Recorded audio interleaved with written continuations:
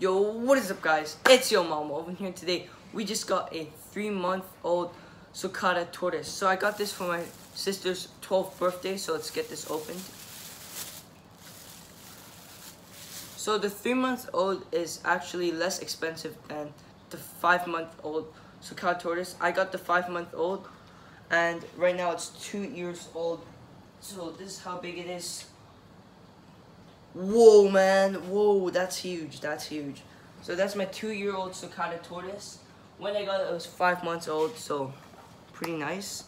I actually didn't record the growth process, so that was kind of stupid of me, but I'm gonna start recording the growth process for this one so you guys can see. So stay tuned, subscribe, turn on notifications so you guys won't miss out. So this is my 3-month-old Sulcata Tortoise.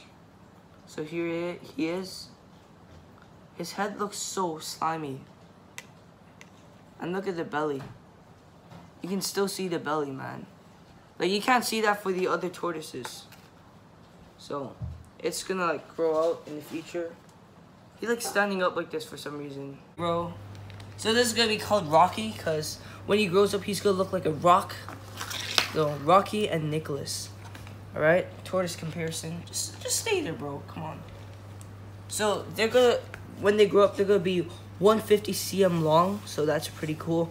Unlike the Aldabra tortoise is the largest tortoise in the world. This is the 3rd largest tortoise in the world. So pretty nice.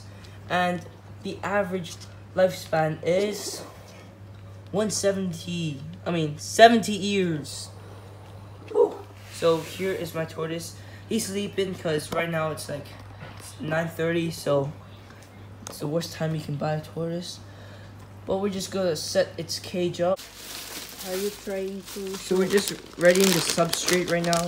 Got some dried reptile bedding, natural hay, so they eat hay, and also got some dried corn.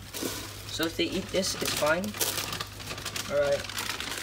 So right now it's just, well, Cookie, get out, bro.